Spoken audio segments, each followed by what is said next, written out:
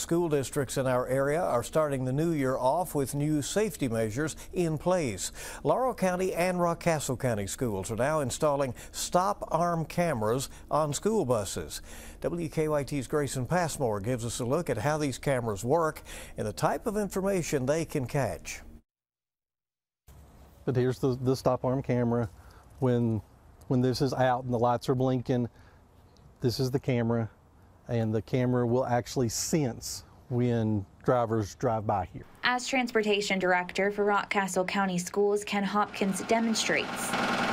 When a child needs to be picked up or dropped off, the lights start flashing and the stop sign comes out.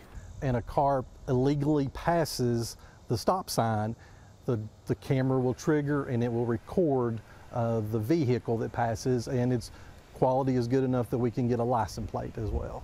Rockcastle County students will soon be getting on and off of these buses, and with the new safety measures in place, it's bus drivers who are feeling a lot of relief right now.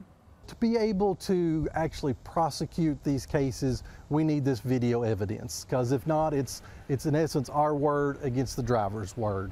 Back in 2022, school bus surveillance video showed a driver of an SUV nearly hitting a 14-year-old Franklin County student. With the video evidence, a grand jury indicted the driver on 3 charges, including improper passing and wanton endangerment.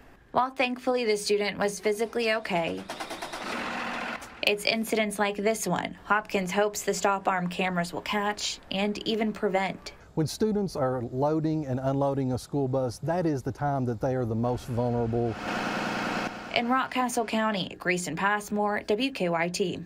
For now, the school system has 4 buses equipped with the cameras. They hope that one day they will have enough funding for more.